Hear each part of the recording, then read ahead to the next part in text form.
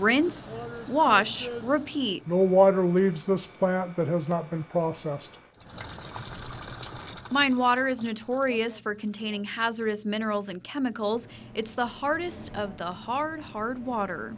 We actually trying to produce a water that is really pleasant to the eye, and also water that is very clear and meets all state and federal regulations. To do that, employees at the water treatment plant have developed a state-of-the-art facility with some cutting-edge technology. Most of the work is done in this area right here. After the water is pumped from 6,200 feet down, its first stop is a series of multimedia filters comprised of 4 different layers.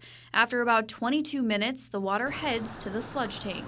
All the dirty water comes into this tank.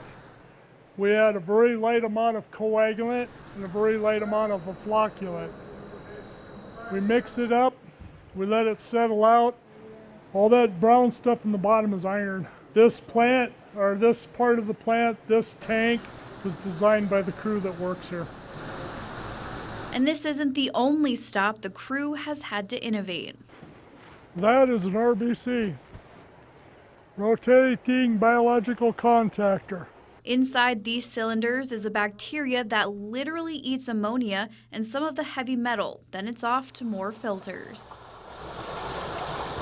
This is our polishing sand filters.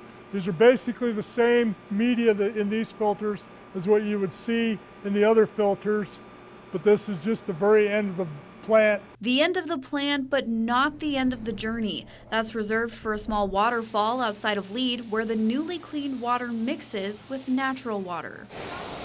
Downstream, there's a lot of people that drink the water that comes off of this, and it will already go all the way down to the Gulf Coast. Thousands of people drink the water.